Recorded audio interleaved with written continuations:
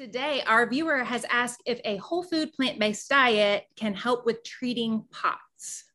POTS, P-O-T-S, ready for the medical term of the morning here that you can look up the rest of the day. This is postural orthostatic tachycardia syndrome. What does that mean? Our bodies are so wonderful and amazing. Let me explore a little bit of physiology here. When you're laying in bed, the blood flow, and we've got about 8 pints of blood circulating through the body, about 4.5, 5 liters. The blood flow is pretty evenly distributed throughout the whole body. As soon as we get vertical in the morning, as soon as you literally get up out of bed and you are standing up, walking to the bathroom, from that moment, gravity starts exerting effect, and it's relentless, and it starts pulling blood out of our head down to our legs. And all of us would pass out halfway across the bedroom as the blood drained out of our head, blood pressure drops, and there's not enough blood flow going through our brain to keep the lights on. But we don't.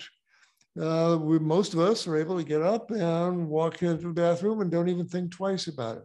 How are we able to keep our blood flow to our brains up? How do we maintain cerebral perfusion? Well, the body's, it's one of those where you read in physiology, you put the book down and applaud. This is one of those. As the blood is draining out of the head, you have sensors in the brain as well as in the carotid arteries in the neck that sense that blood pressure is dropping. And the blood flow to the brain is decreasing immediately within a few seconds.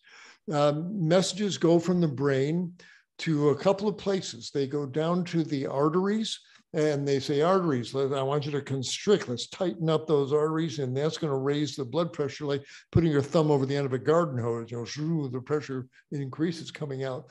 So you get a mild vasoconstriction. That helps keep the blood flow up. But very importantly, a message also goes down to the heart. And so let's turn up the pump a bit. We need some extra pressure from the engine room there. And so the heart begins beating faster and a little stronger with each beat. And between those two mechanisms, between the vasoconstriction, the subtle squeezing of the blood vessels, and the compensatory compensation increase in heart rate, the pressure comes up and you go to the bathroom and brush your teeth and don't think twice about it. That's the beauty of having a healthy body and a healthy autonomic nervous system. We have this amazing system that takes care of all that for us, that runs automatically. But there are some people whose mechanism not so finely tuned. They may have disease of their nervous system. They may have Parkinson's disease. They may have a really severe B12 deficiency. They may be getting over an infection with Lyme disease and possibly COVID. But there are things that can damage this very subtle, precise mechanism. And what happens, these folks get up out of bed, their blood pressure drops severely, and the message goes out, we got the pressure back up, and the blood vessels squeeze a bit, but the heart starts beating really quickly, and it doesn't stop beating really quickly. It just stays 150, 160 for 20 minutes, for an hour. So this is a tachycardia, means fast heartbeat. And orthostatic, ortho means straight, static is standing, okay? So standing up straight is a fast heartbeat from changing in posture. So that's where the P comes in. So postural orthostatic tachycardia syndrome. So what can be done about this? And can a whole food plant-based diet help? It can certainly help a bit. Why? And again, I've got no double-blind placebo-controlled studies here, but it's possible that a meat-based diet, especially with everything that comes in with the standard American diet, all the sugars and the oils and the fragments of animal protein and the high salt content. There's a lot of these things that could prevent the heart muscle from calming down to sometimes, especially if the person's under stress, they stand up. Not only does the brain tell the heart to beat faster, but the brain also tells the adrenal glands, release some adrenaline, some epinephrine, and that makes the heart beat fast.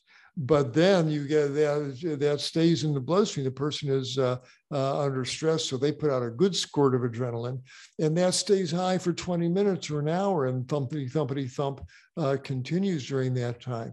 So these are folks where this very subtle mechanism is tuned up too high. The radio's too loud, getting static there, if you will. Bad analogy there. But their fine tuning that we take for granted is not working well. So do everything you can do to help that brain work well. A whole food plant-based diet may reduce some of the interfering forces there. But I did mention salt, and actually the salt in a fast food burger or whatever comes in with lots of contaminating substances. But salt itself plays a beneficial role here. The person who is, especially if they are a lean, skinny person, those folks are really prone to this. They stand up and boom, that blood pressure drops. The blood goes down to their legs, their leg veins expand to take in that extra blood, and they get these profound drops. The obese people, the people with lots of fat on their body, the leg veins are squeezed by the fatty tissue so much that they don't dilate as much to accept that blood that's coming down from above here. But if you're a skinny person, really getting very symptomatic every time you get out of bed, then you're someone who might benefit from more salt in the diet to raise your blood volume a little bit, raise your blood pressure a little bit, so your heart doesn't go into full alarm mode. You don't get these big drops there. So what does that mean? That means a reasonable thing to do for a very lean plant-based eater who's experiencing tachycardia when they stand up. Put some more tamari sauce on your rice. Have an extra dill pickle or two with your sandwich. If you can get some baked chips or whatever, find a way to get some salt in that's least damaging if you can. And that may also be a benefit. And finally, the brain is a very fatty organ there. It might also make some sense to take some algae-derived DHA to make sure the blood pressure mechanism in your base of your brain is all the nutrients it needs. So I would probably put this person on 250 or 300 milligrams of DHA on a daily basis there. There might be a place for a low-grade adrenal substance, DHEA, 25 milligrams of that. So I don't want to be dispensing medical advice here, but again, a whole food plant-based diet, some extra salt-containing foods. I would get the person on some DHA, and only if after a month or two that didn't help, might consider adding 25 milligrams of DHEA, dehydroepiandrosterone, that you can get off the internet there. Don't go more than a 25 milligram dosage on that. Okay, long answer, but yes, there's no reason not to go on a whole food plant-based diet, just about for any medical condition, but certainly POTS as well. And a little more salt. And exercise is important. Go out for a good walk. If you can jog, exercise get those muscles really firm, and so the arteries going through those muscles know that there's good tone around them. That may help the changes in posture from happening as well. So good luck with that. It can be a very annoying, disturbing process. If you're driving a car long distance, the blood may pool down in your legs, and some people get thumpity thump after a long drive. So it's a good idea anyway, get out of that car every hour and walk around to prevent blood clots, etc. But it may also help you from keeping that blood pressure falling too low. On a long drive, I'll pull over in the rest area, put the seat back, put my feet up on the dashboard, just let the blood drain out of my legs, back up in the upper part of my body. So keep that blood circulating, and hopefully you won't have to deal with the thumpity thump of postural orthostatic tachycardia syndrome.